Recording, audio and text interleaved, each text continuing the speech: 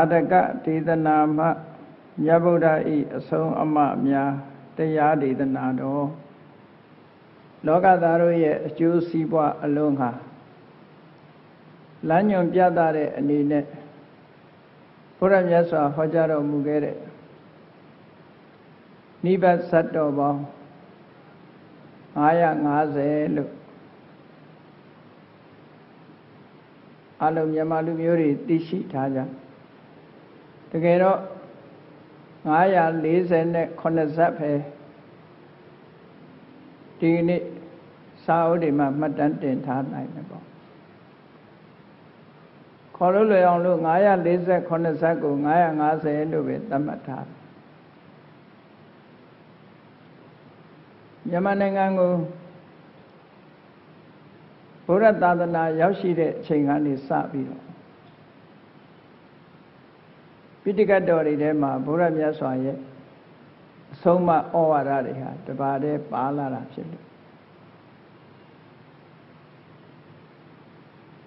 Sadaka Sure, Tidanadori Deme, Yamaboa, Kaunyu Chanda Yabu, Nilani, Tamalomboama, Kaunyu Chanda Yabu, Nilani. Now someone neighbor Jew beauty, Nilani. Loga Tanya Napshalo, Kaunyu Chanari, Yasi Nine, Yaburai, Somari, Ponyum Biro, Sadagabo, Maya, Ngase, Hojage. Shikika, Yamalu Muri, Jinen Nalonema, Sadaka Yinjimulu, Soyala. Maya Ngase Sadola, Somariha, Jeje Piamia, Jaushi Bidoni Sadiya Zugani Sabiro, Quimpu Dodelare, Pagan Kima, Payabturi Ditago with it, Chima Ananda Payado. Shesigo Piadu Papa Lema Sadaka Singwin Solari Ted Biro Popiataraha Pamai Lila Durai Tishi Nayat Sadaka Jonya a genuine Dia on look Sakwakali the Kudaku Joloni Yojuari net the Yopo Biro Tara Eradio Tautaji me solution. Shiki Yamalu Bobo Mibari ha. Boraye Soma Sadagarigo, Lita Jare. Evidamatida Tinshari. Eri Sadaga Singwendi ma. Mayangaze Sat. Don't Zap Chitsa Bido. Mayangaze a bit. Twin Tare Sura. The Maisiariga Shabwi Dwichi Bido, Yeda Tara, Paya. Uram Yaswa yet did another Rema, Naya Ngase Sobio. Tidan she. Totally Winia Bidegado, Toto Dodan Bidegadi Ma. Sadagari Dema Parayo Maparayo Todan ne Popiat had it. A day jungle Popiat Salaniha, Pawinida, Duya Sadagari Atika Popiat Hadaro Salansa Quete Kata Banda, Tomo Kapiane, Ye Poet had it. So much Salani Vechet. Kapiane, ye put her. Eddie Kapiane, ye put her. Kata Kapiane, ye put her. Sadagari Gube. A jeche viro. Salani, Madante Nyara. Pure Mesoi, Sakoni, Piosure, Sakari. Uponya Piazza Dolo. Now Danga Shakespeare Piazza Dolo, Hamuri, Sati. ဒါတွေကလူလောကတွေမှာဘဝသင်္ကန်းစာယူဖို့အတွက်အလွယ်တကူလူတွေရဲ့အတိုင်းဝိုင်းရောက်ရှိပြီးရင်ထဲနှလုံးထဲမှာဆွဲသွားစေနိုင်တဲ့အဆုံးအမတွေဖြစ်လို့ဇာတကတွေရဲ့ထိရောက်မှုဟာအလွန်ကြီးမားတယ်ဇာတကတွေရဲ့အရှိန်ဩဇာဟာလည်းကြီးမားတယ်လို့ဒီလိုပြောရမှာပဲခဏခေတ်မှာအနုပညာလောကမှာယမယံခါကပြနေတဲ့ရာမာယဏဆိုတဲ့အိန္ဒိယယဉ်ကျေးမှုလို့ဆိုကြတဲ့ရာမာယဏဇတ်တော်ကြီးဟာတချို့ပညာရှင်တွေရဲ့အဆို950ထဲမှာပါတဲ့ရာမဇတ်ကိုအကျယ်ချဲ့ထားတာလို့ဒီလိုပြောကြတယ်တချို့ကလည်းအမှန်တိုင်းပြောကြတဲ့ပုဂ္ဂိုလ်တွေကတော့950ထဲမှာပါတဲ့ရာမလက္ခဏတိတာဒေဝီဆိုတာ950ထဲပါတဲ့ဇာလန်းတွေကိုပဲဖတ်ကောင်းအောင်နာကောင်းအောင်ဇတ်နာအောင်လို့ဆိုပြီးတော့တသဂီရီတို့ဟနုမန်တို့ဒါတွေထည့်ပြီးတော့ဇက်ွက်ဖန်တီးထားတဲ့ရာမာယဏဇတ်တော်ကြီးဆိုမြန်မာနိုင်ငံမှာလည်းပဲခေတ်စားတယ်ဒီနားကထိုင်းနိုင်ငံတို့မှာလည်းပဲရာမာယဏဇတ်ဆိုတာခေတ်စားတယ်ကပြကြတယ်ပညာရှင်တွေအချို့ရဲ့အဆိုအရဆိုရင်950ကယူထားတယ်လို့ဆိုတယ်တချို့ကလည်း950ကဇတ်ဟာရာမာယဏရဲ့အစိတ်ပိုင်းတစ်ခုလို့ဒီလိုပြောတဲ့လူလည်းရှိတယ်ပေါ့နော်ဒါကတော့ထားတော့ဘုရားမြတ်စွာဟောကြားတော်မူခဲ့တဲ့ဇာတကတွေဆိုတာဘုရားကိုယ်တော်မြတ်ဟောကြားထားတာဆိုရင်တော့ဘုသူစီကမှယူတာမဟုတ်ဘူးထူးဆန်းအံ့ဩဖွယ်ကောင်းတာတွေကတချို့နေရာတွေကျတော့တိုက်ဆိုင်မှုဆိုတာတွေလို့ပြောရမှာဖြစ်တယ်ငယ်စဉ်တုန်းကမြန်မာဖတ်စာတွေထဲမှာမျက်မမြင်ပုံနာ6ယောက်အကြောင်းဆိုပြီးတော့ဖတ်ဖူးကြပါလိမ့်မယ်မြန်မာဖတ်စာတွေထဲမှာပါတဲ့မျက်မမြင်ပုံနာ6ယောက်အကြောင်းဆိုတာဘုရားမြတ်စွာဟောကြားတော်မူခဲ့တဲ့သုတ်တန်တွေထဲမှာလည်းသွားတွေ့နေတယ်သို့တော့ကွဲလွဲချက်ကတော့ဘုရားမြတ်စွာဟောကြားတဲ့မျက်မမြင်ပုံနာ6ယောက်ဟာပုံပြင်ဒီပုံပြင်လို့ဆိုရပါမယ်လို့ဘုရားမြတ်စွာဟောတဲ့ထဲမှာတော့ပုံပြင်မဟုတ်ဘူးတကယ်အဖြစ်ပြက်ကိုပြောတာသို့တော့ကွဲပြားခြားနားချက်ကပုံဝတ္ထုထဲမှာဖော်ပြထားတာပုံနာ6ယောက်မြတ်စွာဘုရားဟောကြားတဲ့သုတ်တန်လေးကြတော့6ယောက်လို့မဆိုဘူးသာဝတိမြို့ကဘုရင်ကြီးကသာဝတိမြို့တော်မှာမျက်စိနှကွင်းအလင်းမရတဲ့လူတွေအလုံးဆင့်ခေါ်ပြီးတော့နိုင်ရင်ပြင်ထဲမှာအစု9စုစုပြီးတော့ထိုင်ခိုင်းတယ်အုပ်စု9စုရှိတယ်အဲ့ဒီ9စုစင်တကောင်ကိုတစ်မျိုးစီခွဲခြားပြီးတော့ပြခိုင်းတယ်လို့စင်ဆိုတာဒါပဲတချို့အုပ်စုတော့နှာမောင်းကင်ကြတယ်တချို့အုပ်စုကြတော့အစွဲကိုစမ်းခိုင်းပြီးစင်ဆိုတာဒါပဲတချို့ကြတော့ကိုဒီကိုစမ်းခိုင်းတယ်တချို့ကြတော့အမြီးကိုစမ်းခိုင်းတယ်တချို့ကြတော့မြီးစမ်းခိုင်းတယ်တချို့ကြတော့ခြေထောက်ကိုစမ်းခိုင်းတယ်မတူအောင်9စုခွဲပြီးတော့စမ်းတယ်ဆိုတဲ့အဲ့ဒါလို့စမ်းသပ်ပြီးတော့ဘုရင်ကြီးကိုယ်တိုင်ကထွက်တော်မူလာပြီးမျက်မမြင်မောင်ကန်းတို့ဆင်ဆိုတာတွေးကြပါလားလို့ဆိုတွေးကြပါပြီဒါဖြင့်ပြောပြကြစမ်းဆင်ဆိုတာဘယ်လိုတော့လို့မေးတဲ့အခါမှာနေရွက်စမ်းမိတဲ့လူအုပ်စုကပြောတယ်ဆင်ဆိုတာဘန်စကောကြီးလိုပဲလို့သူတို့ပြောအဲ့လိုပြောတော့ဂျန်တဲ့အုပ်စုကလူတွေကဟိုကြည့်ဒီကြည့်ချီကုန်မြင်တော့မမြင်ဘူးကြည့်တော့ကြည့်တာပဲသူတို့စမ်းထားတာနဲ့မတူဘူးဖြစ်နေနောက်တစ်စုကဘယ်လိုဖြေတော့ဆိုဆင်းဆိုတာတဲ့တိုင်ကြီးလိုပါပဲ တချို့အုပ်စုကတော့ဆင်းဆိုတာအုတ်နိုင်ရညီနဲ့တူတယ်လို့အဲ့ဒါလို့အမျိုးမျိုးဖြေကြတဲ့အခါညဉ့်ညခုန်ကြတစ်ဖွဲ့ကနေဟာဒီလူတွေမဟုတ်တာပြောတယ်ဟိုတစ်ဖွဲ့ကလည်းမင်းတို့မဟုတ်တာပြောတယ်ငါတို့ကိုယ်တိုင်စမ်းထားအဲ့ဒါလို့လုပ်ပြီးတော့တစ်ဖွဲ့နဲ့တစ်ဖွဲ့ရန်ဖြစ်ပြီးတော့ထိုးကြကြိတ်ကြလောက်တာကိုဘုရင်ကြီးကသဘောကျပြီးတော့ရည်တာတဲ့ဘုရင်ကြီးကအပြင်းဖြေတယ်ဆိုတဲ့အတိတ်ပဲမြတ်စွာဘုရားက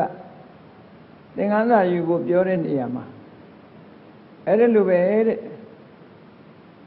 မျက်စိမမြင်တဲ့ပုဂ္ဂိုလ်တွေကိုဆင်ကိုစမ်းခိုင်းပြီးတော့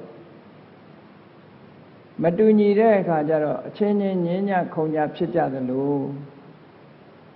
လူတွေဟာတစိတ်တသေးတာတပိုင်းတစသာမြင်ပြီးတော့ညင်းခုန်နေကြတာအလုံးကိုခြုံငုံပြီးတော့မြင်တတ်မယ်ဆိုရင်ညင်းเสียမရှိဘူးလို့ဒီအဆုံးအမကိုဟောတဲ့သုတ်တန်အနေနဲ့မြတ်စွာဘုရားဟောတာအဲ့တော့ခုခေတ်လူတွေတွေ့လို့ရှိရင်တော့ဒါတိုက်ဆိုင်မှုလို့ပြောကောင်းပြောလိုက်တယ်ဒါလဲဇာတကသဘောသက်ရောက်တဲ့သုတ်တန်တစ်ခုပဲတခြားဇာတကထဲမှာလည်းပါတယ်သုတ်တန်တွေထဲမှာလည်းပါတယ်ဆိုတာတွေရှိတယ်သုတ်တန်တွေထဲပါတဲ့ဇာတကတွေတော့ဘုရားမြတ်စွာကတူညီတဲ့အသုံးလေးတစ်ခုနဲ့ဘုဒ္ဓပုပ္ပံဘိက္ခဝေဆိုတဲ့စကားလုံးလေးကစ950ဂါထာတွေကိုကြပြားတွေကိုဖွင့်ဆိုတဲ့ထက္ကရာတွေကြတော့အတိတေဗာရဏတိယံဗြဟ္မတ္တတေရိသံကာရင်တေဆိုတဲ့စကားအစအများစัจ ကြောင်းချင်းကတော့သွားပြီးတော့တူကြအဲ့တော့ဇာတကဆိုတဲ့အဓိပ္ပာယ်ကဇာတံဘူတံကာယတိကတိယတိဣတိနာတိဇာတကံလို့ဆိုတဲ့အတိုင်းမြတ်စွာဘုရားကအတိတ်ကဖြစ်ခဲ့တဲ့အကြောင်းအရာတွေကိုပြန်ပြီးပြောပြပြီး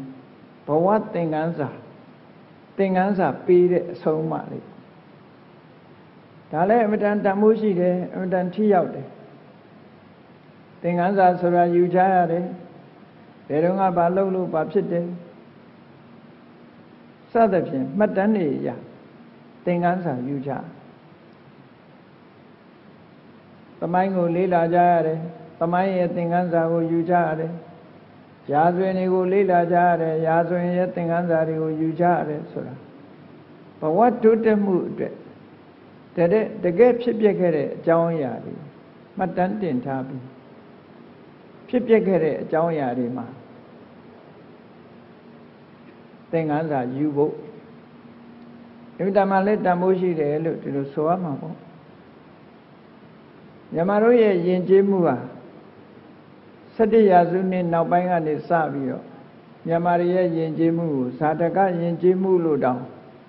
ခေါ်လို့ရနိုင်တဲ့အတိုင်းအတာရှိတယ်တော်တော်များများ950ဇတ်ထဲပါတာတွေကိုသိရှိကြ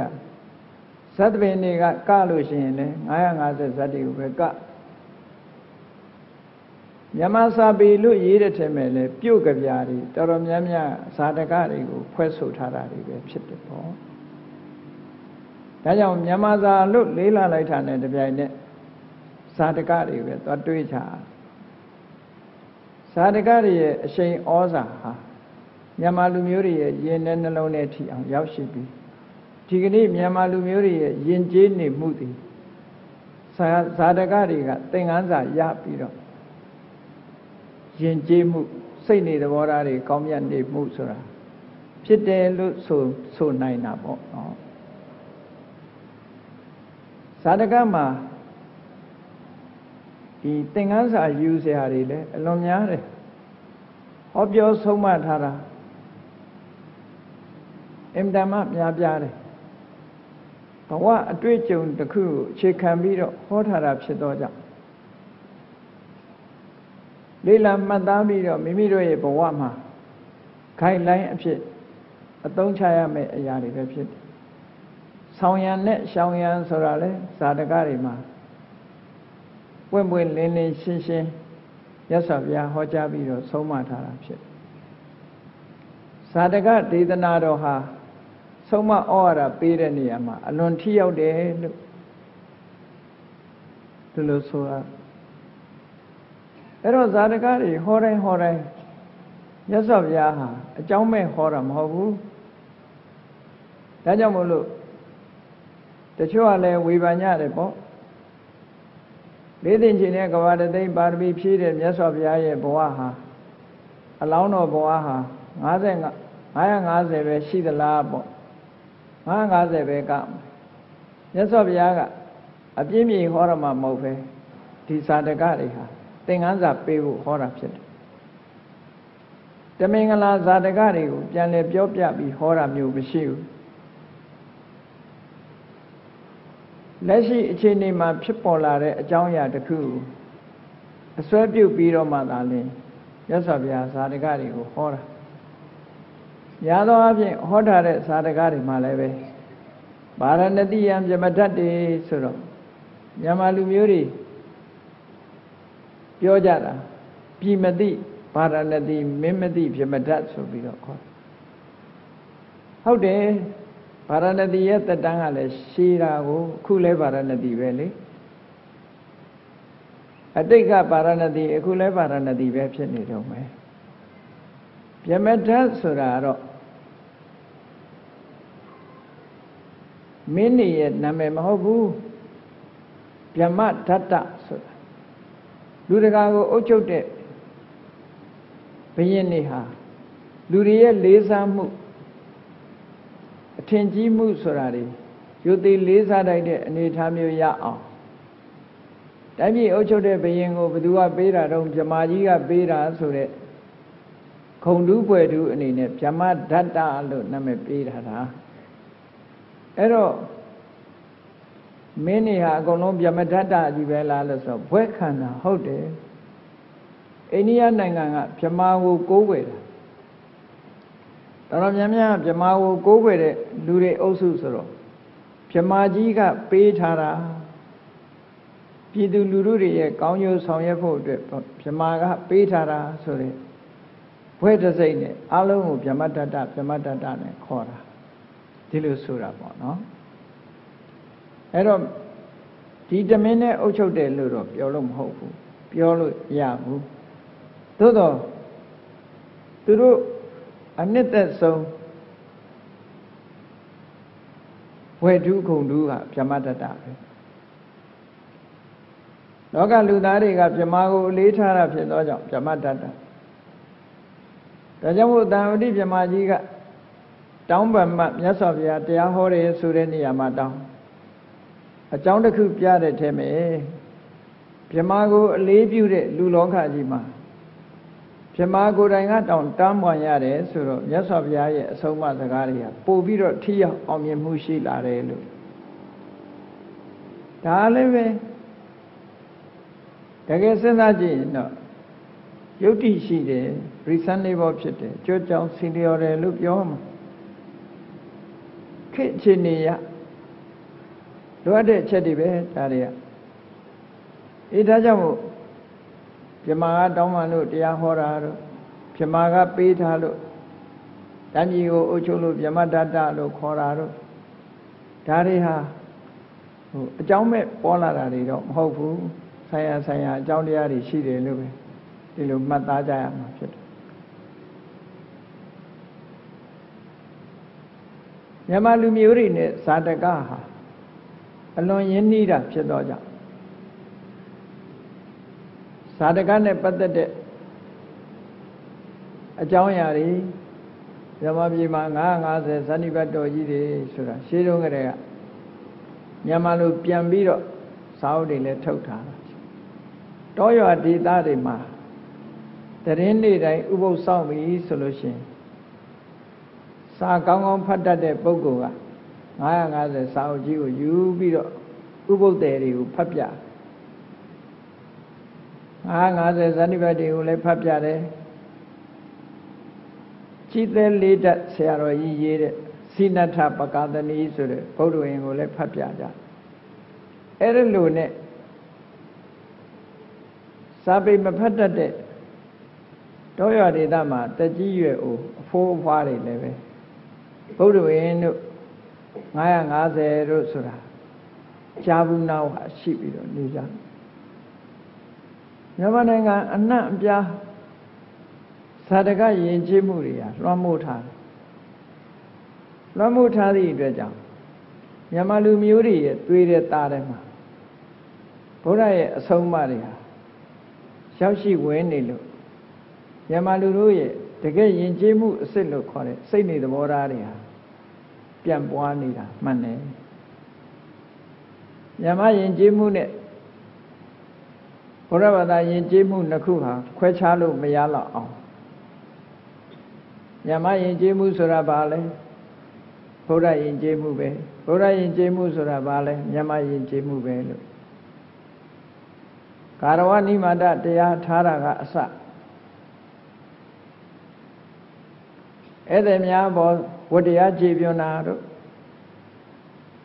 တစ်ဖက်သားကိုကူညီတာတို့အခုခေတ်မှာသာလူမှုကူညီရေးအသင်းတွေဆိုပြီးတော့ဖြစ်လာတာတောရွာဒေသတွေမှာဆိုလို့ရှိရင်တာရေးနိုင်ရေးကိစ္စမှာတရွာလုံးဝိုင်းလုံနေတာဟာအစဉ်လာတစ်ခုပဲအလူတစ်ခုရှိပြီဆိုရင်တအိမ်ထင်းတစ်စီးစီပို့တာအပြိုကောင်းတို့ကာလာသားကောင်းတို့ခေါင်းပေါင်းကြီးတို့ဆိုတာရှိတယ်တောရွာတွေမှာမောင်းထောင်းရမယ်ဆိုရင်လည်းမောင်းသချင်းနဲ့ထောင်းပေးတယ်မန္တထိုးရမယ်ဆိုရင်လည်းမန္တဝိုင်းထိုးပေးကြတယ်ချက်ဆရာပြုတ်ဆရာရှိလည်းပဲသူ့အဖွဲ့နဲ့သူဘာမှလူလီသေးမရှိရဘူးနောက်ဆုံးမှဘုန်းကြီးတို့တောင်မှီလိုက်တယ်တောရွာဒေသတွေမှာကောက်ဆိုင်တာဆိုတာလေငှားရတာမဟုတ်ဘူးကောက်ဆိုင်မှတွေထမင်းကျွေးပြီးတော့ကြေးရွာမှာကောက်စပါးဝိုင်းပြီးတော့စိုက်ကြတယ်ကောက်ဆိုင်မှအသင်းတွေရှိတချင်းလေးဆိုပြီးတော့ကောက်ဆိုင်ကြတာပျော်ပျော်ပါပါပဲဘယ်သူမှပိုက်ဆံပေးတယ်လို့မကြားဘူးထမင်းပဲကျွေးတာခုခေတ်တော့မရတော့ဘူးအဲ့ဒါမြန်မာရဲ့ယဉ်ကျေးမှုမှာငွေကြေးပေါ်မှာအခြေမခံပဲနဲ့မေတ္တာစေရနာပေါ်မှာအခြေခံပြီးတော့ဝိုင်းလို့ဝိုင်းစားဆိုတဲ့စနစ်အင်တာမချစ်စရာကောင်းတဲ့စနစ်တစ်ခုပဲလို့ပြောမှာအဲ့ဒီယဉ်ကျေးမှုတွေဟာဇာတကတွေရဲ့လွှမ်းမိုးမှုမြတ်စွာဘုရားရဲ့အဆုံးအမဩဝါဒတွေရဲ့ဩဇာတက်ရောက်မှုလို့ဒီလိုပြောနိုင်တာပဲယဉ်ကျေးကြတယ်လိမ္မာကြတယ်အဲ့ဒါလို့အခြေအနေတစ်ခုမြန်မာနိုင်ငံမှာထင်ထင်ရှားရှားရှိခဲ့ဘုရားကျောင်းကနေသွားမယ်ဆိုရင်ဇာတကစရိုရီတွေကိုပကြီးနဲ့ဆွဲပြီးတော့ဘုရားဖူးရင်ကနေပြီးတော့ဖတ်လို့ရှုလို့ရတဲ့ပကြီးကားချက်တွေဟာလည်းပဲစာအုပ်ဖတ်เสียမလိုတော့ပဲနဲ့အချင်းချုပ်ကိုထုတ်လုပ်ပြီးတော့ပြတာတော်များများကောသလမင်းကြီးရဲ့အိမ်မက်16ချက်ဆိုတာပကြီးကားချက်ဖတ်တာနဲ့ပဲသိနေကြတို့ပေါ့ဇာတကနဲ့ပတ်သက်တဲ့ကျိုးကျေးဇူးတွေအမှန်တမ်းများပြားတယ်လို့ပြောအဆုံးမဥပရိသတွေတခြားဟာရည်ညွှန်းစရာမရှိရင်ဇာတကကိုရည်ညွှန်းပြီးတော့ပြောကြပြုတ်ရီကြပြားတွေမှာလဲဇာတကအရာပြောကြအဲ့ဒါလို့တစ်ချိန်တုန်းကမြန်မာနိုင်ငံမှာတိုင်းပြည်အုပ်ချုပ်တဲ့ဘုရင်တွေအမတ်ကြီးတွေကစပြီးတော့မြန်မာသာလိမ့်လံမှုဆိုတဲ့အချိန်အမှန်တမ်းဇာတကတွေကရတဲ့သင်္ကန်းစာတွေနဲ့တိုင်းပြည်ကိုရှေ့ဆောင်ရှေ့ရွက်လောက်ကြဆောင်ရွက်လောက်ကင်သွားကြလို့ပြည်တော်စုမြန်မာနိုင်ငံတော်ဆိုတာခဏခေတ်ထီအောင်ထဲထဲဝါဝါရှိနေတာပေါ့ဒါကြောင့်မို့အခုဒီကနေ့ညမှာလည်းပဲဇာတကနဲ့ပတ်သက်တာလေးတွေပြန်ပြီးတော့မြတ်ဗုဒ္ဓရဲ့အဆုံးအမတွေပဲဇာတကဒေသနာမှမြတ်ဗုဒ္ဓရဲ့အဆုံးအမများ 50ဇတ်တွေထဲမှာဇတ်ကောင်ကပြောသွားတဲ့စကားတွေလို့ဆိုရင်ပဲမြတ်ဗုဒ္ဓရဲ့အဆုံးအမတွေပဲဗုဒ္ဓရဲ့အဆုံးအမတွေဟာလောကမှာကြီးပွားရေးမျက်မှောက်ဘဝကြီးပွားရေးတံပရာယိကလို့ဆိုတဲ့နောင်ဘဝကြီးပွားရေးတိုးတက်ရေးကောင်းကျိုးချမ်းသာတွေရရှိရေးကိုညွှန်ပြထားတဲ့အဆုံးအမတွေဒါဖြစ်တယ်ပေါ့ယူတတ်မယ်ကျင့်တတ်မယ်ဆိုလို့ရှိရင်တော့မြတ်စွာဘုရားရဲ့အဆုံးအမတွေဟာအလုံးခေတ်မှာမတိမ်ငေါပဲနဲ့ဘယ်လူမှုရေးအတိုင်းဝိုင်းမှာပဲဖြစ်ဖြစ်အရင်ကြစိတ်ဓာတ်ယဉ်ကျေးမှုကိုအခြေခံဟောထားတာဖြစ်သောကြောင့်အင်တမတမိုးရှိတယ်အင်တမတမိုးရှိ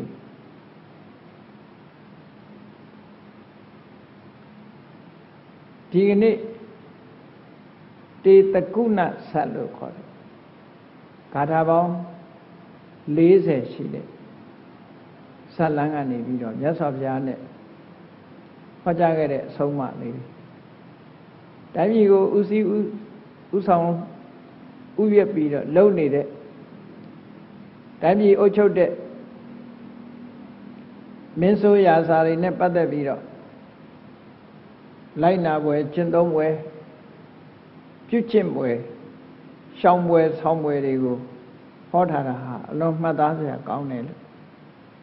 ဒါဟာမြတ်စွာဘုရားရဲ့အဆုံးအမပဲဒီဇတ်ကိုဟောတာကောသလမင်းကြီးကိုဆုံးမဩဝါဒပေးတဲ့အနေနဲ့မြတ်စွာဘုရားဟောတာရာဇဓမ္မလို့ခေါ်တယ်တပည့်အုပ်ချုပ်တဲ့မင်းတွေလိုက်နာကျင့်သုံးဖို့ဆိုပြီးတော့ဟောကြားခဲ့တဲ့ဒေသနာတစ်ခုပဲဖြစ်တယ်ပေါ့လူတွေရဲ့အဖွဲ့အစည်းကဘာဥကာလကစတင်ပေါ်လာတဲ့အခါမှာလူသားတွေဟာလူသားတွေရဲ့ကဘာလူသားတွေအစပြိုးလာတဲ့အချိန်မှာလူရဲ့ဂုဏ်သိက္ခာတွေဟာအလွန်မြင့်မားတယ်အက္ခညတုတ်ဆိုတဲ့ကဘာဦးကျမ်းကိုကြည့်အခဆိုတာကဘာဦးအစညာဆိုတာသိကောင်းစေရအခညဘယ်တော့ကလူဘဝစခဲ့တယ်လဲတော့မြန်မာရဲ့ယူဆမြောက်ကလူကစတာမဟုတ်ဘူးနော်ဘုရားမြတ်စွာဟောကြားတော်မူခဲ့တဲ့လူသားတွေရဲ့အစဆိုတာမြောက်ကစတာမဟုတ်ဘူးမြမကြီးကဖြစ်လာတာလည်းမဟုတ်ဘူးသို့တော့ဆက်သွယ်မှုကိုပြောရမယ်ဆိုရင်ကဘာမြေကြီးစတင်ပြီးတော့နော်ကဘာကြီးမီးလောင်ပျက်စီးသွားပြီးတဲ့နောက်ကဘာမြေကြီးစတင်ပေါ်လာတဲ့အချိန်မှာတရဝါဆိုတာသေမျိုးဆိုတဲ့အတိုင်းပဲလူပဲဖြစ်ဖြစ်နတ်ပဲဖြစ်ဖြစ်ပြမပဲဖြစ်ဖြစ်မြည်သည့်တက်ရှိတတဝါပဲဖြစ်ဖြစ်တက်တန်းစေရင်သေစမြဲပဲအဲ့ထက်မဲ့ပြမပြေကပြမတွေဟာတက်တန်းစီလို့သေဆုံးလာတဲ့အခါမှာအခုလူဘုံလို့ခေါ်တဲ့နေရာဒေသတွေမှာပထမဆုံးစပြီးတော့ဖြစ်လာဒါကဗုဒ္ဓရဲ့ဟောပြောချက်ခဏိခေတ်သိပ္ပံလူတွေကတော့တစ်မျိုးပြောတာပေါ့နော်ရေထဲကအမီးနဲ့အကောင်တက်လာပြီးအမီးပြုတ်သွားတာတော့ဒါတော့တိရစ္ဆာန်ကတော့လူမဖြစ်နိုင်ပါဘူးသူ species နဲ့သူဖြစ်ရင်ခဏိတိရစ္ဆာန်တွေလည်းလူဖြစ်လာမှာပေါ့ပြောမယ်ဆိုလို့ရှိရင်ကဘာဦးကတိရစ္ဆာန်ကမှလူဖြစ်တယ်ဆိုရင်ခဏိတိရစ္ဆာန်တွေလည်းလူဖြစ်ရမှာပေါ့တဖြည်းဖြည်းအဲ့တော့သူ့မျိုးနွယ်နဲ့သူ species ဆိုတာသူ့ဟာနဲ့သူလာတာပဲကဘာမြေကြီးမှာအဲ့ဒီတုန်းကမြေကြီးကမမာသေးဘူးရေပြင်အကျော်လေးတင်းနေတဲ့အချိန်ဒီပေါ်မှာတက်နင်းလို့မရနိုင်တဲ့အချိန်ကစပြီးလူသားမျိုးနွယ်စဘယ်တိရစ္ဆာန်တွေရှိအောင်မလဲဗြဟ္မာဘဝကသေဆုံးလာတဲ့ပုဂ္ဂိုလ်ဟာသူကံအရာအမိဖဆိုတာမရှိဘဲနဲ့ဥပပပတိတရေလို့ခေါ်တယ်ဒုက္ခနဲ့မွေးဖွားတာအဲ့ဒီမွေးဖွားနည်းနဲ့မွေးဖွားလာတဲ့အခါ ကဘာဦးလူသားဟာကြာမအဖိုးအမခွဲခြားထားတာမရှိဘူးတဲ့ယောက်ျားမိန်းမမရှိသေးဘူးတတ္တဝါလို့ပဲခေါ်သေးတယ်အဲ့ဒီအချိန်မှာလူလို့လည်းမခေါ်ဘူးတတ္တလို့ပဲခေါ်တယ်ကဘာဦးကစတင်ပြီးတော့ဖြစ်လာတဲ့အခါမှာနင်းเสียမြေလည်းမရှိသေးသည့်အတွက်ကြောင့်ကောင်းကင်မှာသွားလာနေကြတာကိုယ်ပိုင်အယောင်အဝါတွေရှိတယ်စားเสียဆိုတာသူတို့ဘဝသူတို့ပြောနေတဲ့ပီတိနဲ့ပဲအသက်ရှင်နေကြတယ်အန္တလိခစရာကောင်းကင်မှာသွားတယ်တဲ့တယံပပါကိုယ်ပိုင်အလင်းရောင်ရှိတယ်တဲ့ပီတိဘက်ခါနှစ်သက်ကျင့်တတ်နေတာနဲ့ပဲလူဟာတင့်တယ်အားရဟုတ်တယ်အခုခေတ်ကလေးတွေတောင်မှပဲတကယ်ချင်းပေါင်းသိနေနဲ့ကစားနေတယ်ဆိုထမင်းဆာမှမသိဘူးလေအဲ့ဒါပီတိဘက်ခါမိဘတွေကခေါ်ကြွေးတောင်တော်နဲ့စားကြတာမဟုတ်ဘူးလေပီတိဆိုတာလည်းပဲလူရဲ့စွမ်းအားတွေခန္ဓာကိုယ်ထိန်းထားနိုင်စွမ်းရှိတာအဲ့ဒီလိုသူ့ဘတ်ထာယိနောတဲ့တင်းတင်းတဲတဲနဲ့လူသားတွေဟာခုံရှိတရေရှိအဲ့ဒီခက်ကဒီလိုနေလာခဲ့တာနှစ်ပေါင်းအတော်ကြာလာလို့ကဘာမြေကြီးအကျော်တင်းလာပြီးတော့မားလာပြီဆိုတဲ့အခါကျတော့မြေကြီးပေါ်မှာရောက်လာတယ်ဒါလည်းနှစ်ပေါင်းများစွာကြာတယ်ပေါ့ရောက်လာတဲ့အခါမြေကြီးကအလွန်တန်ရှင်းစင်ကြယ်နေတယ်အဲ့ဒီတန်ရှင်းစင်ကြယ်နေတဲ့မြေကြီးကဘာနဲ့ဥပမာတူတော့ဆိုမလိုင်နေလို့ထောပတ်တွေလို့အနတ်ရတာလည်းရှိတယ်အဲ့ဒီမှာလူသားတစ်ယောက်ကအဆင်းရောင်ကလည်းလှတယ်အနတ်လည်းကောင်းတယ်ဆိုတော့လက်နဲ့ကော်ပြီးတော့ရက်ကြည့်လိုက်တာကြိုက်သွားတယ်အဲ့ဒီကြိုက်သွားတယ်ဆိုတာရတ္တတဏှာပဲမယ်ဖြစ်တယ်ပေါ့ဒီလိုဆိုတာပေါ့နော်ဒါအက္ခညတုံးမှာအသေးစိတ်ခေါ်ထားတာရှိပါအဲ့ဒီမှာလူသားတွေရဲ့ဘဝအခြေအနေတစ်ခုဟာပြောင်းလဲသွားတယ်အဲ့ဒီကနေတဖြည်းဖြည်းလူသားတွေရဲ့စိတ်ဓာတ်တွေထဲမှာညှဉ်းနှွမ်းမှုတွေဝင်လာပြီးနောက်ဆုံးကြတော့လူတွေဟာတဖြည်းဖြည်းအကျင့်ပြက်လာတယ်လို့သာပြောတာနော်အကောင်းကနေအဆိုးဖြစ်တာအဆိုးကနေအကောင်းဖြစ်လာတာမဟုတ်ဘူးသိကောင်းတဲ့ချိန်ကနေပြီးတော့သိဖြူစင်တဲ့အဆင့်ကနေပြီးတော့တဖြည်းဖြည်းအမဲဆက်ကလေးတွေပေါ်လာပြီးတော့လူတွေဟာနှိမ့်ကြလာလိုက်တာနောက်ဆုံးကြတော့သူများပစ္စည်းခိုးလာတာတွေဘာတွေဒီလိုဟာတွေလှုပ်လာမကောင်းတဲ့အလုပ်တွေဝင်လာတဲ့အခါကျတော့မှလူသားထုကြီးတရလုံးကနေပြီးတော့တို့မှာမဟုတ်တဲ့လူကိုပြစ်ပေးဖို့ဟုတ်တဲ့လူတွေကိုချီးမြှောက်ဖို့ကာဝယ်ဆောက်ရှောက်ပေးဖို့ခေါင်းဆောင်ဆိုတာလိုလာပြီတို့လူခေါင်းဆောင်ဆိုတာလိုလာပြီလူတွေတဲကဉာဏ်ပညာအရှိဆုံးပုဂ္ဂိုလ်တယောက်ကိုဝိုင်းပြီးတော့မဟာသမ္မတဆိုပြီးတော့မြောက်ကြအဲ့ဒီကစတာအဲ့ဒီကစမဟာသမ္မတဆိုတာသမုတ်တင်မြောက်အပ်သူလို့အဓိပ္ပာယ်ရအများကသမုတ်တင်မြောက်အပ်သူတောင်ကဘာလို့ရတော့ဆိုရင်ကဲရဲ့ရှုတ်ချတိုက်တဲ့ပုဂ္ဂိုလ်ရှုတ်ချရမယ်အပြစ်ပေးတိုက်တဲ့ပုဂ္ဂိုလ်အပြစ်ပေးရမယ်အဲ့ဒီလုပ်ကိုလုပ်ပါကျန်တဲ့လူတွေကနေပြီးတော့ဒီလုပ်ရသည့်အတွက်ကြောင့်သူ့ရဲ့ဝမ်းစာအတွက်တာဝန်ယူတဲ့အနေနဲ့ဆေဘုဒ္ဓဘုံအခွန်ဆက်ကြဒါလူတွေသဘောတူညီခြင်းနဲ့လုပ်တာခဏခေတ်ကြတော့အခွန်တိန်းတာတွေပဲဖြစ်လာနော်အမှန်ကတော့အခွန်ပေးတယ်ဆိုတာလူတို့ကစပေးတာအခွန်မရှောင်ရပေးလိုက်တဲ့အခွန်ပေးတာအဲ့ဒါလို့မဟာသမ္မတမင်းကိုအခွန်ပေးတာအနေစပြီးတော့ဦးစီးကောင်းဆောင်အုပ်စိုးတဲ့ဘုရင်စနစ်ဆိုတာပေါ်လာပြီတိုင်းပြည်အုပ်ချုပ်ပြီးခဏခေတ်တရားဒီ တိုင်းပြည်အုပ်ချုပ်တဲ့ပုဂ္ဂိုလ်နဲ့တိုင်းသူပြည်သားဆိုတာဒီလိုလာအဲ့တော့အဲ့လိုလာတဲ့အခါကျတော့မင်းဆိုရသားတွေဘက်ကလည်းပြောစရာတွေဖြစ်လာတယ်ပြည်သူပြည်သားတွေဘက်ကလည်းပြောစရာတွေဖြစ်လာလူလောကကြီးဆိုတာတဖြည်းဖြည်းဖွံ့ဖြိုးတိုးတက်သွားတာမဟုတ်ဘူးရသောအဖြစ်ကောင်းတဲ့ကောင်းလာတယ်ဆိုတာရုပ်ဝတ္ထုဘက်ကတော့ကောင်းရင်ကောင်းမယ်သို့တော့လူတွေရဲ့စိတ်နေသဘောထားအကျင့်တရားတွေဆိုတာယိုယွင်းကျဆင်းလာတတ်ဟောအဲ့ဒီလိုယိုယွင်းကျဆင်းလာတဲ့အခါမျိုးမှာမယိုယွင်းအောင်မကျဆင်းအောင်ခစ်အလိုက်ဒါမျိုးတွေကဖြစ်လာတတ်တယ်ပေါ့အဲ့ဒါကိုဆုံးမဩဝါဒပေးတဲ့အနေနဲ့မြတ်စွာဘုရားကောသလမင်းကြီးကိုဟောတာဘုရင်တွေလိုက်နာကျင့်သုံးရမယ်ဓာပြည်အုပ်ချုပ်တဲ့ဘုရင်တွေလိုက်နာကျင့်သုံးဖို့ဆိုပြီးတော့ဟောတာ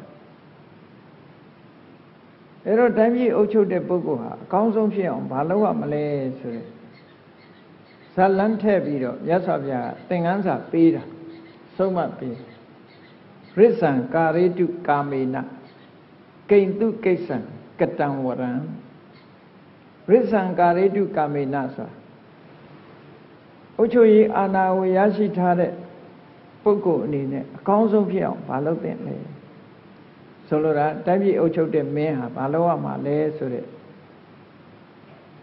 ပညာရှိစီကနေပြီးတော့အဖြေရဖို့တောင်းဆိုဖို့မြတ်စွာဘုရားဒီလိုခေါ်ထားအဲ့ဒီမှာတိုင်းပြည်အုပ်ချုပ်တဲ့မင်းတရားဆိုတာတဲ့ကောသလမင်းကြီးကိုဆုံးမတော့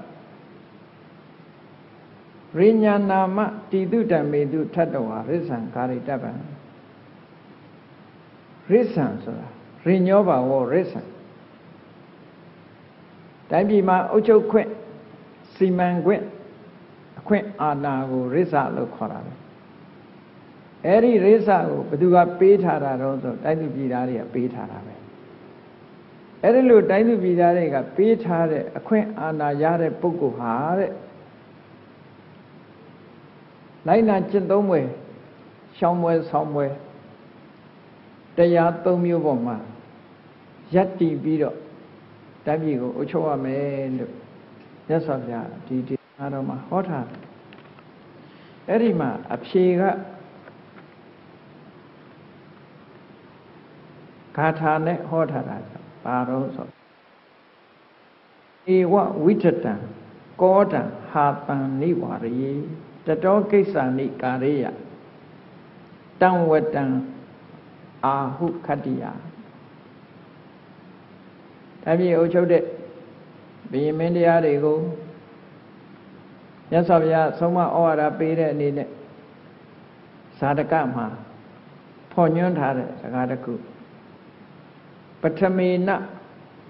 ပထမေနေဝဝိထတံဒါပြည်အုပ်ချုပ်တဲ့ဘုရင်ဆိုတာဟာတဲ့ဘယ်တော့မှလိမ်လီမပြောရဘူးတဲ့အမြဲတမ်းမှန်မှန်ကန်ကန်ပြောရဘုဒ္ဓဝါဒကိုရှောင်ရမယ်လို့ဒီလိုဆိုတယ်ဟောရာဇာနာမမုတ္တဝါဒံနိဝရယေဒါပြည်အုပ်ချုပ်တဲ့မင်းဆိုတာဘယ်တော့မှမှန်မှန်ကန်မပြောရဘူးတဲ့မှန်မှန်ကန်ရမယ်ပြောရမယ်တဲ့ဘာဖြစ်လဲဆိုရင်ဒါပြည်အုပ်ချုပ်တဲ့မင်းဟာသိရေးကြီးတယ်တဲ့ဘုရင်ကမမှန်မကန်ပြောပြီးဆိုလို့ရှိရင်တဲ့အဲ့ဒီမင်းရဲ့နိုင်ငံမှာမြေစီရေစီဩဇာတွေကျဆင်းသွားတတ်တယ်ဒါကတော့ဟိုကိုချင်းတရားပြပြမှုကိုအကြောင်းပြုပြီးတော့ဖြစ်တတ်တဲ့သဘာဝကိုပြောတာဒါတွေကမျက်စိကမမြင်ရတော့လူတွေကယုံကောင်းမှယုံမယ်မြတ်စွာဘုရားကအကြောင်းကျိုးဆက်ပြီးတော့ခုလိုဟောထားတယ်လိမ်ပြီးတော့ပြောတတ်တဲ့တိုင်းပြည်အုပ်ချုပ်တဲ့မင်းတရားရဲ့နိုင်ငံမှာတဲ့ဒီလိမ်လည်မှုဆိုတဲ့အကုသိုလ်ဟာတမန်အားဖြင့်တော့မကြည့်ဘူးလို့ထင်ကောင်းထင်လိမ့်မယ်သို့တော်မုတ္တဝါဒ လိန်ဒီလိပြားပြီးတော့ပြောမယ်ဆိုတဲ့ဘုရင်ရဲ့နိုင်ငံဟာရေစီတွေဆုတ်သွားတတ်တယ်ကဲစဉ်းစားကြည့်ဘယ်လိုပတ်သက်နေဖြစ်နိုင်သလားမဖြစ်နိုင်ဘူးလားစဉ်းစားကြည့်ရပတ်သက်မှုရှိမရှိစဉ်းစားမြေရီဒေသတစ်ခုမှာစိုက်ပျိုးပြီးတော့စိုက်ပျိုးတာပဲဖြစ်ဖြစ်ဥယျာဉ်ခြံမြေလောက်တာပဲဖြစ်ဖြစ်တခါတရံကြုံရတတ်တယ်ပေါ့ဟိုဘက်ခြံနဲ့ဒီဘက်ခြံလူနှစ်ယောက်ခြံဆိုင်ကြစိုက်တဲ့အခါမှာတစ်ဖက်ခြံကတီးနှံနေတအားဖြစ်ပြီးတော့ဒီမြေဒီရေပဲဟိုတစ်ဖက်ခြံကအသီးမကျမတီးဘူးတစ်ဖက်ခြံမှာတီးတယ်အဲ့ဒါဘာကြောင့်လဲလို့အဖြေရှာတဲ့အခါကျတော့ကမ္မပစ္စယဥဒုသမုဋ္ဌာန်လို့ခေါ်တယ်သူကတစ်ဖက်ခြံကလူကကံကောင်းတယ်သူကံကြောင့်မို့လို့သူဥယျာဉ်ခြံကတစ်ပင်တွေကကြိုက်တဲ့ရာသီဥတုမျိုးရလာတယ်သူကံကြောင့်ရကမ္မပစ္စယဥဒုလို့ခေါ်တယ်ကံကြောင့်ဖြစ်ပေါ်လာတဲ့ကံအထောက်အကူပေးတဲ့ဥဒုတဲ့အဲ့ဒီဥဒုကမှတစ်ပင်တွေကိုရှင်သန်စေပြီးတော့သီးနှံတွေဖြစ်ပွားလာတယ်အသီးကျသီးတွေများပြားလာတယ်အဲ့ဒါကိုကမ္မပစ္စယဥဒုသမုဋ္ဌာန်တဆင့်ကအကြောင်းတရားခေါ်ဟိုတစ်ဖက်ကကံမကောင်းတဲ့လူကြတော့သူ့ရဲ့မကောင်းတဲ့ကံကြောင့်ဖြစ်ပေါ်လာတဲ့ဥဒုကသီးနှံကိုရောပါသွားစေကံကောင်းတဲ့ပုဂ္ဂိုလ်ရဲ့ကံတရားကဥဒုကောင်းကိုဖြစ်ပေါ်စေပြီးမကောင်းတဲ့ကံရှိတဲ့ပုဂ္ဂိုလ်ရဲ့မကောင်းတဲ့ကံကြောင့်ဥဒုဟာတစ်ပင်တွေကြိုက်တဲ့ဥဒုမျိုးမဖြစ်သည့်အတွက်ကြောင့်တစ်ဖက်ကသီးနှံတွေများပြားတော့လေဟိုတစ်ဖက်မှာသီးနှံမကြဘူးတဲ့ဒါဟာကမ္မပစ္စယဥဒုသမုဋ္ဌာန်လို့ခေါ်တယ်တခါတရံရှိတယ်လေနောက်တိုင်းကလူတွေတောင်ပြောကြတယ်တစ်ပင်လေးတစ်ပင်ရင်းမှာသွားပြီးတော့တခြင်းလေးဆိုဂီတာလေးတီးပြီးအဲ့ဒီတစ်ပင်လေးကပိုလန်းလာတဲ့ဒါဖြင့်တစ်ပင်ကနားလဲလို့လားလို့ဆိုဟုတ်ဘူးအဖြေကပါလဲဆိုရင်စိတ်တပစ္စယဥဒုသမုဋ္ဌာန်လို့ခေါ်တယ်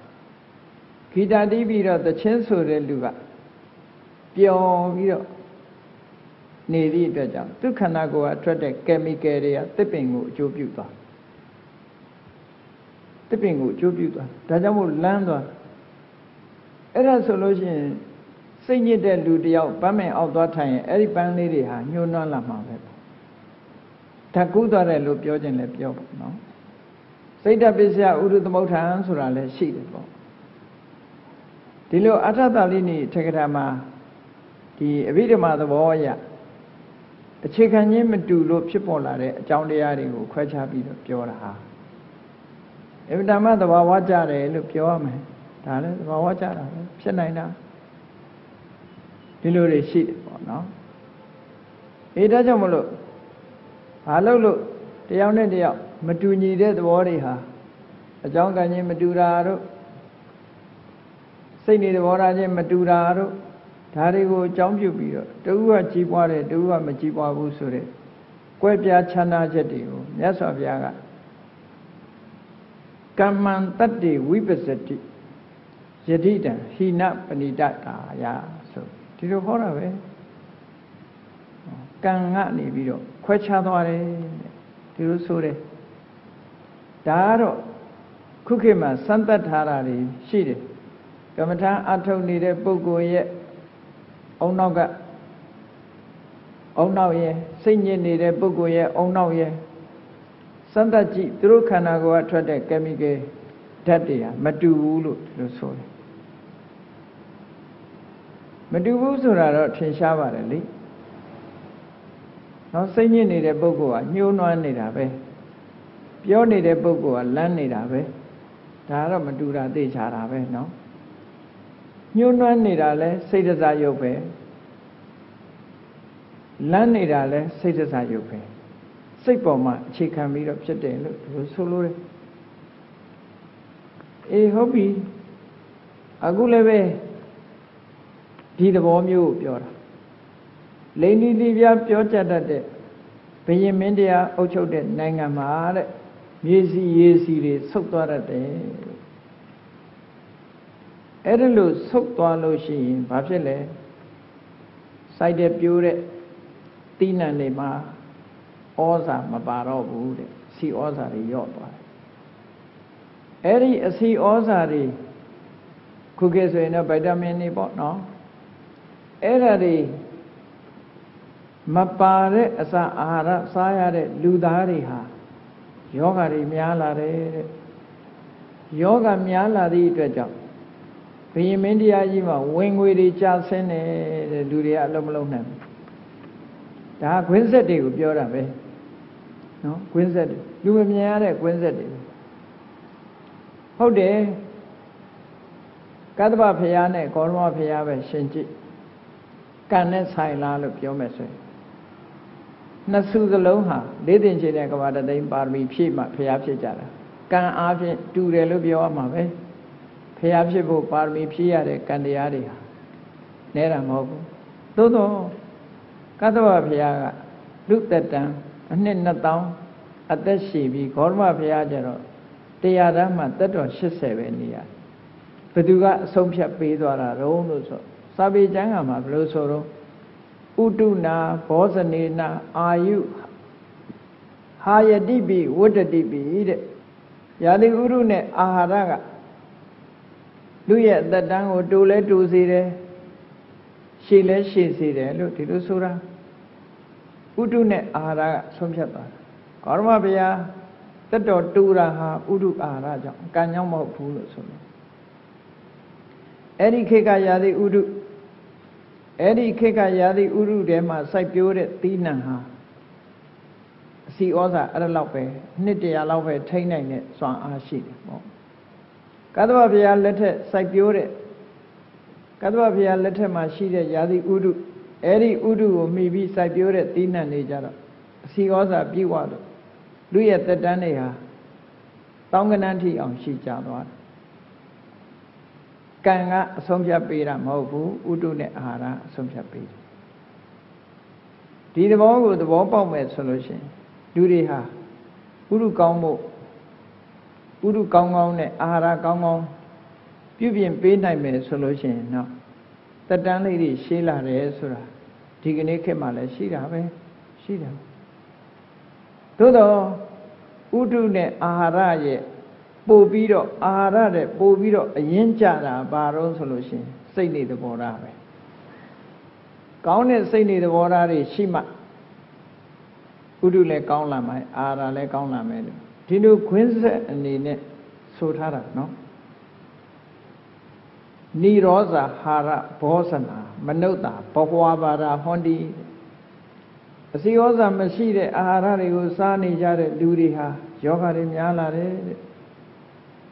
အဲ့ဒါလိုယောဂတွေများလာလို့ရှိရင်ဘာဖြစ်တယ်ရတ္ထေအာယောနုပစ္စတိတဲ့တိုင်းပြည်မှာဝင်ငွေတွေကျဆင်းသွားတယ်တဲ့ဝင်ငွေတွေကျဆင်းသွားရာဇာနောဒုက္ကတာဟောတိတဲ့အခွန်ပန္နာတွေယောပါသည့်အတွက်ကြောင့်ဘယင်းနေလဲငွေကြေးမတတ်နိုင်ဘူးတဲ့အဲ့ဒီငွေကြေးမတတ်နိုင်တော့ဘာဖြစ်လဲဆိုရင်မိမိတိုင်းပြည်မှာရှိတဲ့မင်းမှုတန်းတွေကိုလာကကောင်းကောင်းမပေးနိုင်ဘူးတဲ့တေဝကေသင်္ကနိတုံနတကွန်တိတေဝကဆိုမင်းမှုတန်းတွေကိုလာကကောင်းကောင်းမပေးနိုင်ဘူးတဲ့အသင်္ဂဟိတတေဝကရာဇာနံဂရုစိတ်တေနနာအောလောကင်တိဘုရင်မင်းတရားတွေစီကချီးမြှောက်မှုမရတဲ့မင်းမှုတန်းတွေဟာဘုရင်ကိုတလေးတစားအလေးမထားကြတော့ဘူးလို့ဒီလိုဆိုတယ်အဲ့ဒါပြောတာအဲ့ဒါကြောင့်မို့လို့တိုင်းပြည်အုပ်ချုပ်တဲ့ဘုရင်ဆိုတာမှန်ကန်တဲ့စကားပဲပြောရမယ်လို့မြတ်စွာဘုရားကောသလမင်းကြီးကိုဆုံးမတာဒီစနဲ့ဆုံးမတယ်နောက်တစ်ခုကဘာလဲလို့ဆိုရင်တိုင်းပြည်အုပ်ချုပ်တဲ့မင်းဟာကောဓစိတ်မတူရဘူးတဲ့ ရညိုးမထားရဘူးဒေါသမကြီးရဘူးလို့ဒီလိုဆိုတယ်ဒေါသကိုတားမြစ်ရမယ်ဘာဖြစ်လို့လဲဆိုတော့ရာဇနံကောတော်ခိပ္ပံမတ္ထကံပပုဏ္ဏတိတိုင်းပြည်အုပ်ချုပ်တဲ့အကြီးအကဲရဲ့ဒေါသဟာချက်ချင်းထွတ်ထိပ်ရောက်သွားနိုင်တယ်တာမန်လူတယောက်စိတ်ဆိုးတာနဲ့မတူဘူးတဲ့သူ့ဒေါသကအများကြီးထိရောက်သွားတယ်လို့ဒီလိုပြောတာနော်တိုင်းပြည်အုပ်ချုပ်တဲ့ပုဂ္ဂိုလ်ရဲ့ဒေါသဟာတာမန်လူတယောက်ဖြစ်တဲ့ဒေါသကဒီလောက်ထိအောင်အထွတ်ထိပ်မရောက်ဘူးတိုင်းပြည်အုပ်ချုပ်တဲ့ပုဂ္ဂိုလ်ရဲ့ဒေါသဟာအထွတ်ထိပ်ရောက်သွားတယ်ဆိုလိုတာကကြီးမားတဲ့အကျိုးသက်ရောက်မှုတွေဖြစ်စေတယ်။ဘာကြောင့်လို့ဆိုရင်ရာဇာနောနာမှာဝါစာဝုဒ္ဓဘုရင်ရဲ့စကားတစ်ခုဟာလက်နဲ့တပွဲဖြစ်သွားတယ်။ဟုတ်တယ်။ဒါတွေကမှတ်နေနော်။ဘုရင်ကတခွန်းပြောလိုက်တာနဲ့ဒုက္ခရောက်သွားတယ်။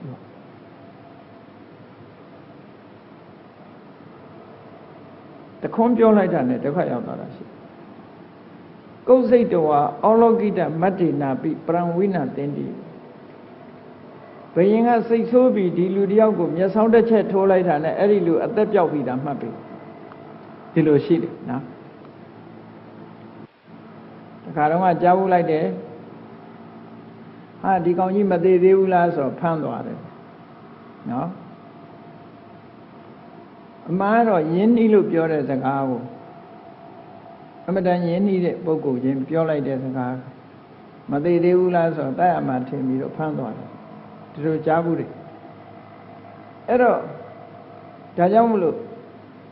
ရာဇာနောနာမှာဝါစာဝုဒ္ဓသူတို့နှုတ်ကထွက်လိုက်တဲ့စကားတစ်ခုကလက်နဲ့ဖြစ်သွားတယ်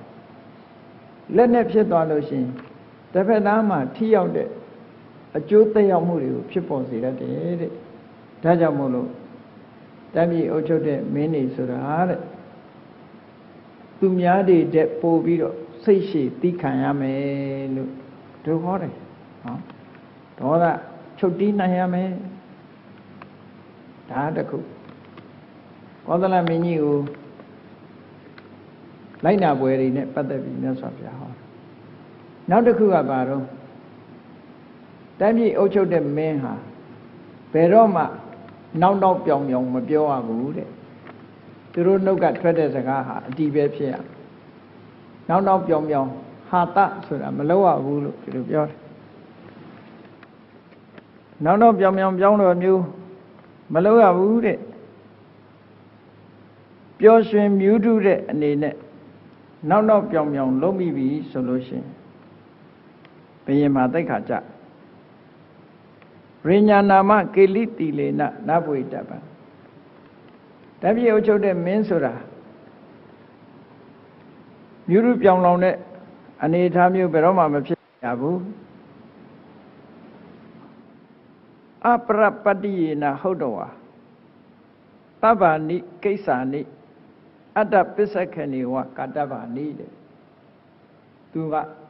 သူများဘသူကိုမှတမ်းပြည်အုပ်ချုပ်တဲ့မင်းဆိုတာ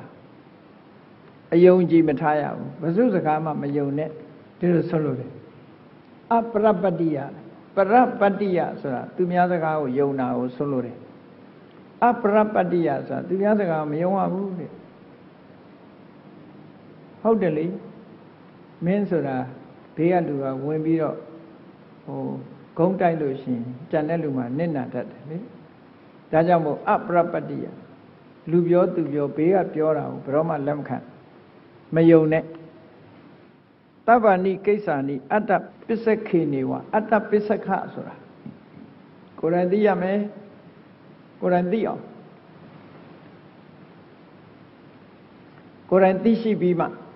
အလုပ်တစ်ခုကိုလုပ်ရမယ်လို့ကိုယ်တိုင်သိအောင်စုံစမ်းတယ်လုပ်ကြတယ်ဒါကြောင့်မို့950ဇတ်ထဲမှာဖျားလောင်းဘယင်းတွေဟာမြို့ထဲမှာစနေနာထွက်ပြီးတော့အမှန်သိအောင်ကိစ္စတစ်ခုရုပ်တရက်မဆုံးဖြတ်ပဲနဲ့အမှန်သိအောင်ကြိုးစားအားထုတ်ကြအဲ့လိုအမှန်သိရတဲ့အခါကျတော့မှမိမိရဲ့လှုပ်ဆောင်မှုဟာမှန်ကန်တယ်လို့ဆိုတယ်အဲ့တော့ပေါင်းလိုက်တဲ့အခါကျတော့တပြည့်အုပ်ချုပ်တဲ့မင်းဆိုတာနံပါတ်1 ဘုရားစကားရှောင်ရှားရမယ်အမျက်ဒေါသကိုရှောင်ရှားရမယ်အချောအပြက်ပြောတာမျိုးသူတစ်ပါးယုံကြည်တာမျိုးဒါတွေကိုရှောင်ရှားရမယ်တဲ့အလေးနဲ့မိမိကိုယ်တိုင်သိပြီးတော့တိုင်းပြည်ကိုအုပ်ချုပ်ရမယ်ကောင်းကျိုးချမ်းသာတွေရအောင်ဆောင်ရွက်ရမယ်လို့ဒီလိုဆိုတာနော်အဲ့ဒါကြောင့်မို့လို့ဒီကောသလမင်းကြီးကိုမြတ်စွာဘုရားတို့ဒီမှာပညာပေးတဲ့အနေနဲ့ဟောပြောတာ